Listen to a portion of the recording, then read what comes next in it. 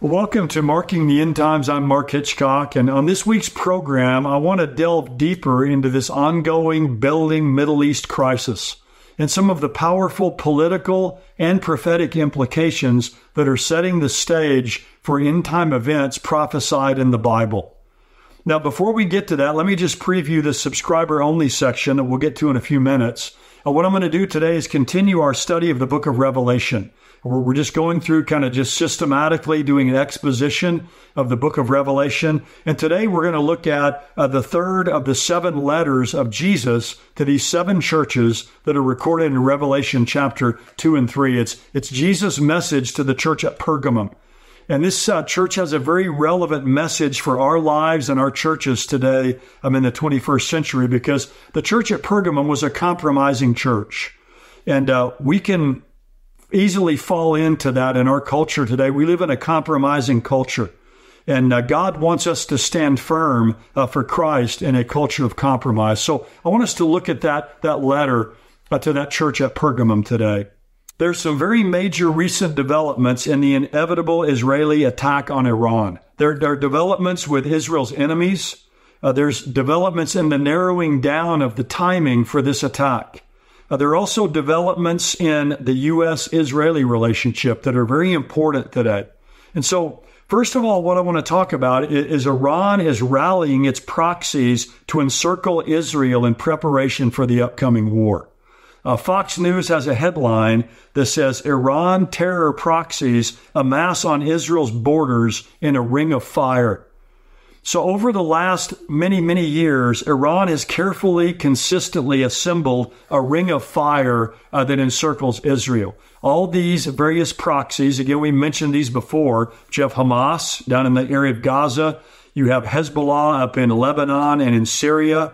And then you have primarily the Houthis down way south of Israel, down at the bottom, at the tip of the Arabian Peninsula. And then to the east, you have all these Iraqi militia groups that are backed by Iran.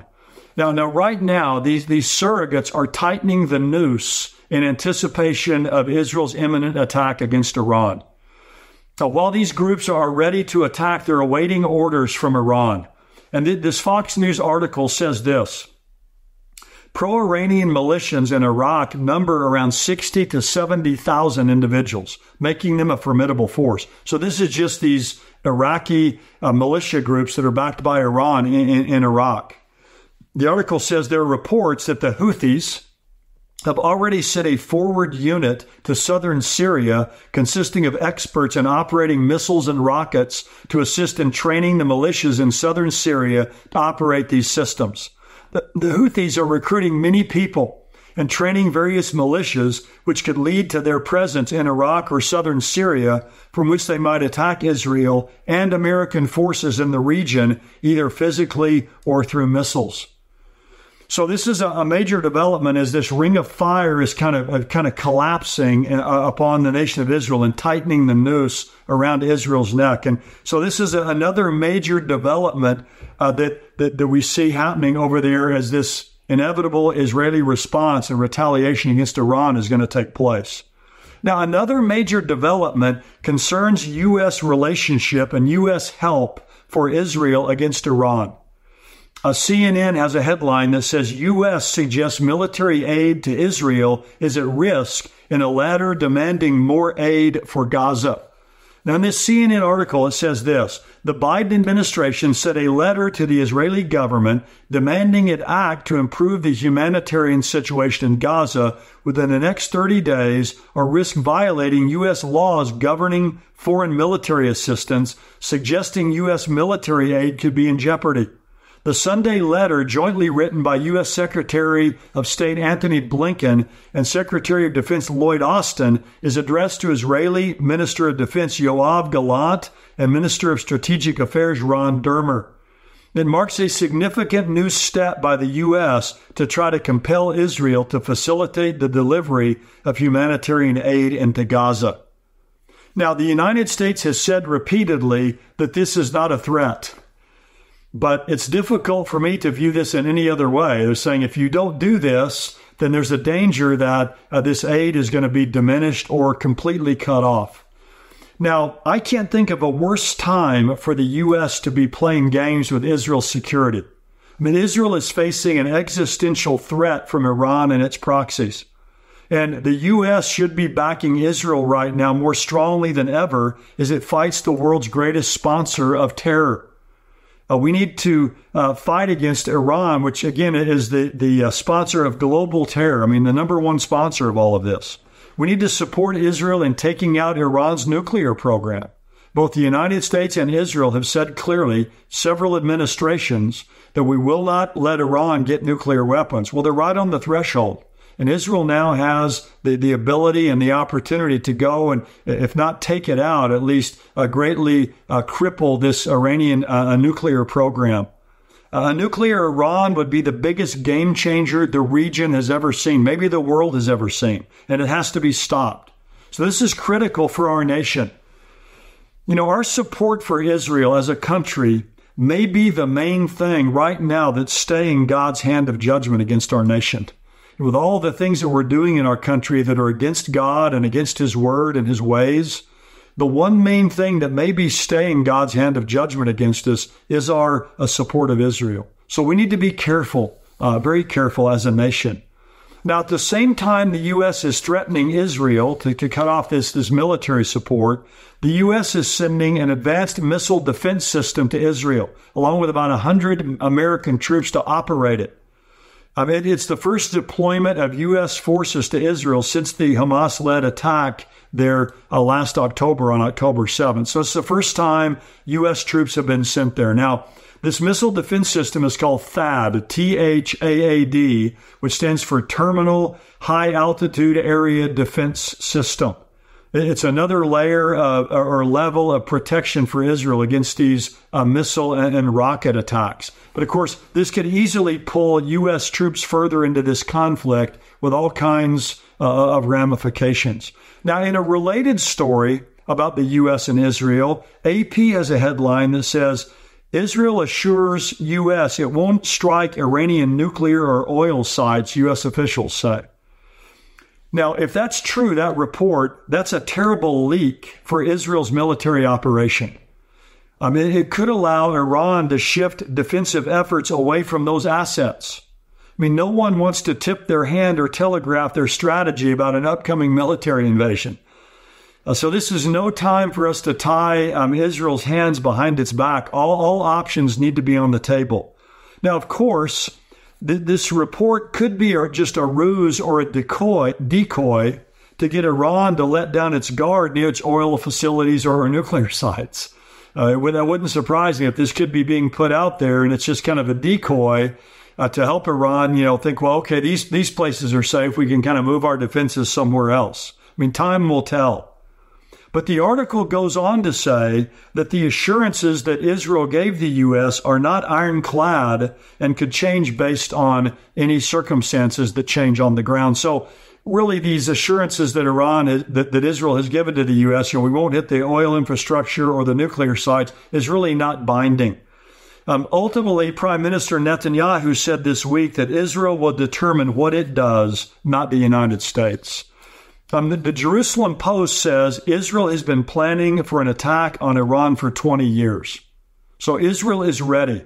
And I think that's why it's taking its time right now. They're ready. They have some very advanced weapons that they can employ. And so I think when they do this, it's going to be an incredibly strategic attack. Now, another connection between Israel and the U.S. is that an Israeli attack on Iran could have a massive impact on U.S. elections.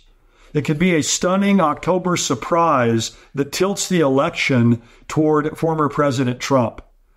If the Middle East descends into chaos and the U.S. is drawn more deeply into this conflict and oil prices begin to rise, this could be an October surprise unlike one we've ever seen before. Now, the U.S. has allegedly encouraged Israel not to hit Iran before the elections on November 5th.